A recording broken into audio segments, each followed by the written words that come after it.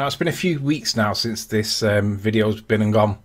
But in the back and forth, Craig said that he was going to interview George Musa because the whole of the scientific community disagrees with me. And I challenged him to do exactly that. I don't think he can or will. Back and forth, as I'm sure most of you are aware, with Sleeping Warrior. One of the specifics he's been talking about is an article written by the gentleman that I am speaking with today, Mr. George Musa, who is a contributing editor for Scientific America. George, would you just like to take a few minutes to introduce yourself?